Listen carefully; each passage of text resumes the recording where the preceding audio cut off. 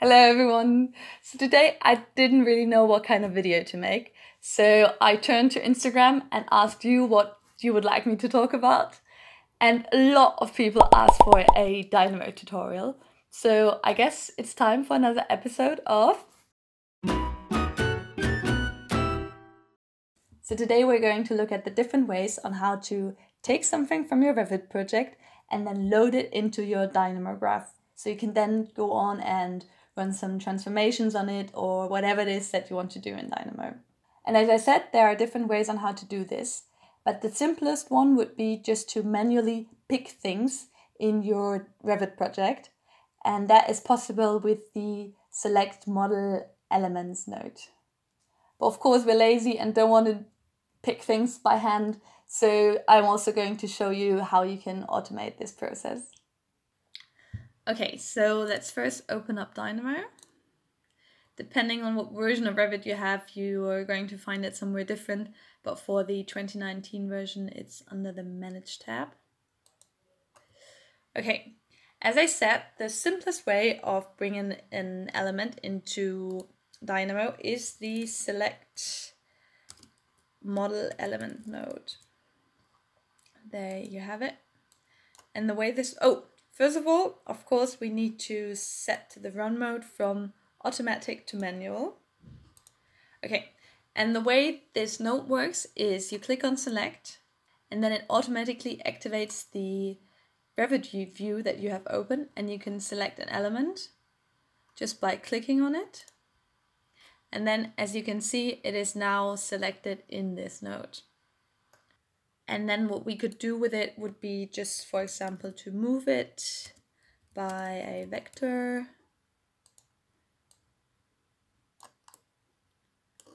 If we then just put in a vector.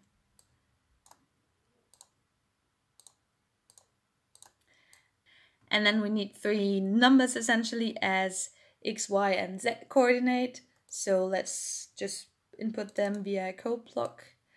You can get that through double clicking. So let's say we want to move it along the X axis. So Y and Z would be 0. And then 20 for the X axis.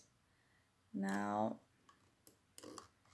let's get a better look so we can actually see what we are doing.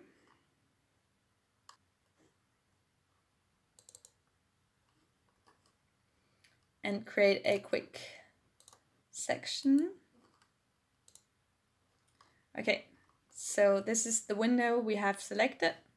And now if we run, you can see it does this tiny move to the right. Let's do it again. Okay, another manual selection tool would, for example, be the Select Face tool. And if we select something for this, and now, for example, go back to the 3D view, we can see that the cursor automatically only picks the faces of an element. So for example, for this wall here, I could select this face or this one or this one. So it doesn't select the whole element, but only one of the surfaces. So those were 2 manual selection tools. But as I said before, there are also nodes to automate that selection for Dynamo. But before we talk about these, it's important to get the Revit hierarchy straight. And this hierarchy goes categories, families, types, instances. If you don't know the difference between those terms, I recommend you watch my basic tutorial on Revit families and categories. But if you're clear with those terms, let's move on now. You can find all of these selection tools if you go here in the library to Revit and then Selection. And as you can see, they're all different kinds of nodes that you can use to get things from Revit into Dynamo.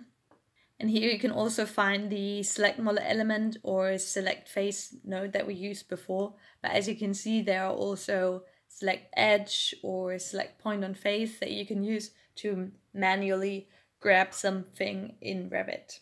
But there are also other nodes, like for example this, all elements of a category node.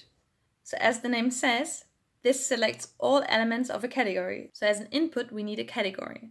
And this is what this node is for. Here you find a drop-down node of all the categories that are in the model. So for example, if you wanted to select all walls, we can type in W and then here select all walls. And if we now run it, we can see that it has accumulated a list of all the walls that are in the project. And then very similar to this, we could also use the all elements of a family type node. And then just like with the categories, take here this family type node. And then you have a drop-down menu of all the different types that are in this project. And of course, especially in a large project, this will be a huge number to choose from. So for example, if we want to select this chair, we would need to look up the name and then the name of the type and then find it here. Dining chair. But another way to do this would be to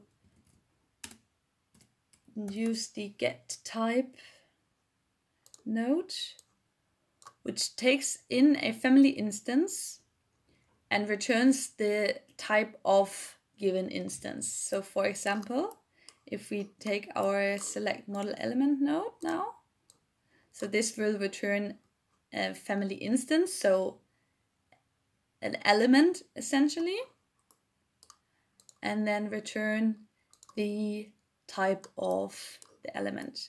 So if we select now the chair in the model, it will return us a list of all the chairs that are in this project, which is 8. So the 8 ones that you can see here, oops. And now, for example, I could move them